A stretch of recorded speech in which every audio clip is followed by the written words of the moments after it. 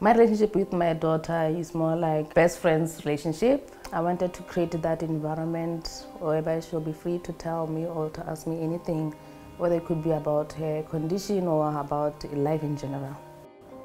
My name is Nedim. I'm a mother of 3, including Sebaha, who's my daughter with Willebrand disease type 3.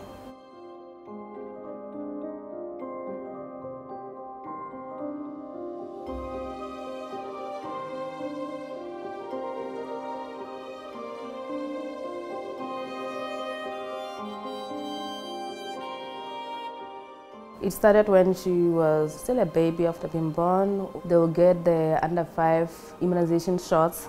Every time she'll be pricked from the injections, she'll start bleeding. At first we thought it was nothing serious until the next day when the blood wasn't stopping, so we went back to the clinic. We were told that we should just keep on pressing and the blood will stop after applying the pressure, but it got worse. When she was 2 months, the same thing repeated again. She was 13 months. That's when she fell into a coma. She was in a coma for 2 weeks.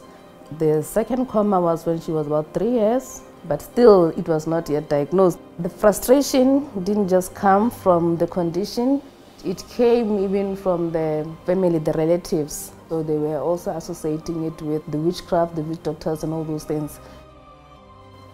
She was diagnosed at 7.5 years. She was the first person to be diagnosed with Willebrand type 3 in Botswana.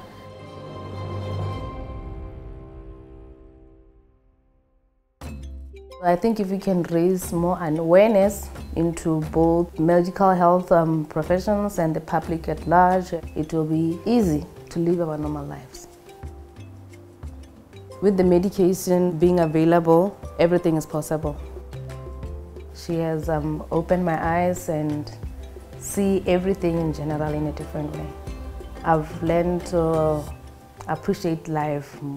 She has made me strong as a parent. I'm so proud of her.